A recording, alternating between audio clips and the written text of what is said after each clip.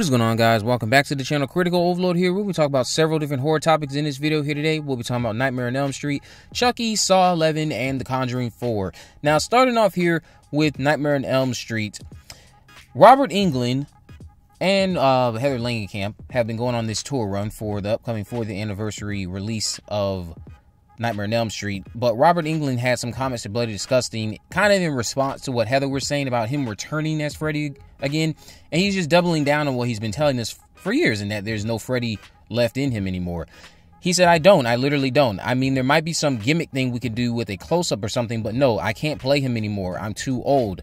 I would love to be invited if they reboot Part 3, Dream Warriors, which I think is the most popular film of the franchise. He's not wrong.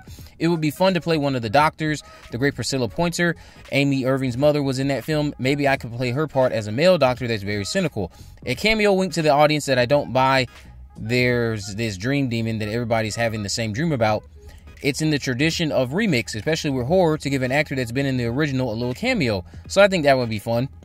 But no, there's no Freddy left in me. I could possibly voice a really high-end animated version. That would be nice to be asked to do, but I know I can't do the fight scenes more than one take now, one angle. I just can't be snapping my head or anything like that.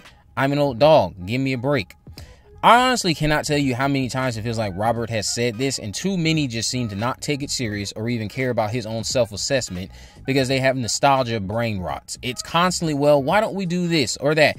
And I'm like, dang, why can't we just find a new Freddy? The belief that only one person can do it isn't true.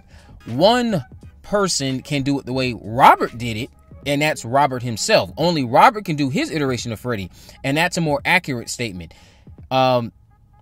The efforts we saw in the 2010 remake may not have been everyone's cup of tea, but someone else can catch us off guard with enough time and effort that's put into finding a suitable replacement for Robert Englund. And I would not go into it expecting you to be like Robert. I would expect you to do your own thing and probably have some more convincing makeup, because my issue with the 2010 film was that the makeup wasn't very scary. So let's talk about The Conjuring. The Conjuring 4 has started filming. These set photos have arrived online featuring Patrick and Vera Farmiga, who again always looks lovely. We know this is being billed as the final entry in the main series of Conjuring films, so hopefully everything goes well during this shoot. I will never forget my first experience of The Conjuring in 2013 when it dropped in theaters that summer. It was one of the most unsettling experiences I had had with a horror film since when Sinister dropped the year prior. So I look forward to seeing this series hopefully go out on a high note, and of course we know that the universe itself isn't done. The universe itself still has a TV show to offer us, and we're likely to get even more spin-off films that have spawned from the Conjuring mainline series, which again is expecting to make its exit with the 4th film with The Conjuring Last Rites. So let's talk about Chucky. Fiona Dourif talked about Chucky's cancellation being a shock during a Terracon panel recently. It was her and a few of the cast members, but I want to kind of focus on her because she's played one of the most squandered characters in recent memory when it comes to a horror franchise. Nika had so much potential, and they really kind of just did her dirty throughout the TV show. She said, the extent that there could be pressure on the powers that be to have that happen, I think that everybody who was involved in making the show would appreciate that. There's no reason on earth why it shouldn't be marketed to other networks. So she's again talking in response to the cancellation. She had more to say before this, but I just don't understand what it is with this disconnect between what they tell us and what's accessible online.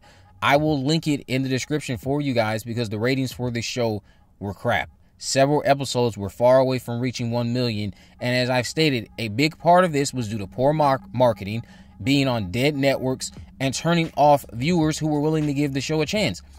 That right there is a recipe for a cancellation, unless Chucky just happens to be the unfortunate outlier here being lied on when it comes to ratings, and I doubt that that's the case. But she was talking about how the ratings were good, this, that, and the third. Yeah, I'm pretty sure they were on Peacock and whatever other streaming platform people had access to watch it on. But USA and Sci-Fi, week to week, according to the ratings that are being recorded. And then again, I stress, unless Chucky for some random reason has some type of scandal against it where they're trying to lie about the ratings. The ratings for Chucky were trash. A lot of the episodes were barely hitting 1 million. They were far away from hitting 1 million. They're averaging around 200,000, 600,000, numbers like that. That's trash. So to say it was the highest rated show in terms of viewership, I guess, on the network If that's the case, that says a lot about those other shows. Those other shows probably were getting 90,000 viewers and shit like that.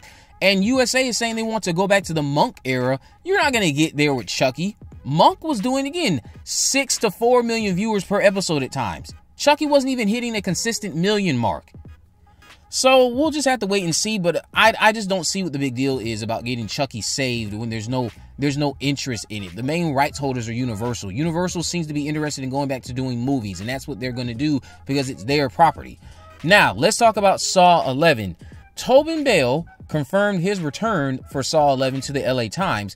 He said it's all in the writing. It's not all one guy outside the screen door with sidelight on him. I'm really excited about continuing to develop him. John Kramer is not done. There's more to learn. Now, a few of you wanted to be funny and leave comments on the tweet I shared talking about how is there more to learn about a man who died when we were kids, or this man died over 20 years ago and we're still learning more about him. Just funny comments, but it's nice to know that he will be back. We already knew that, but it's nice to, of course, have Tobin Bell himself come out and officially announce that he will be back for Saw 11. And again, hopefully they can get everything worked out when it comes to those disagreements with the rights holders, because apparently the story that Kevin has in mind isn't the problem. It's just disagreements between the rights holders. So if they can get everything straightened out, hopefully we can get a film that's on the same level as Saw 10. If we don't, at least you went out on a high note. I've been stressing that. A lot of us are fine if this fizzles out and it doesn't formulate into another film, and it just comes to be an unfortunate announcement that the film is canceled, because Saw X was a tremendous high note to go on. That'd be the only positive coming out of it if it got canceled. Now, if Saw X was trash and Saw 11 had a unfortunate cancel announcement, many fans would be like, oh, I can't believe they're ending the series like that. Maybe they'll circle back to doing the TV show idea down the road, but we'll see what comes of that. It was nice again for Tobin Bell to confirm that he is going to be returning as John Kramer. What else we could be learning about the man? I don't know. There was so much that's already been unpacked in the twisted, some would say convoluted franchise that exists right now. But let me know what you guys think about this down in the comment section below. If you haven't already, of course, make sure you subscribe, turn on post notifications so you can never miss a video. In the description, I'll have links to all of my social media accounts. I'm on Facebook, Twitter, and Instagram. You can message me there to let me know any movies, news, or reviews you'd like me to cover in the future. And with all that in mind, guys, I will see you in the next video.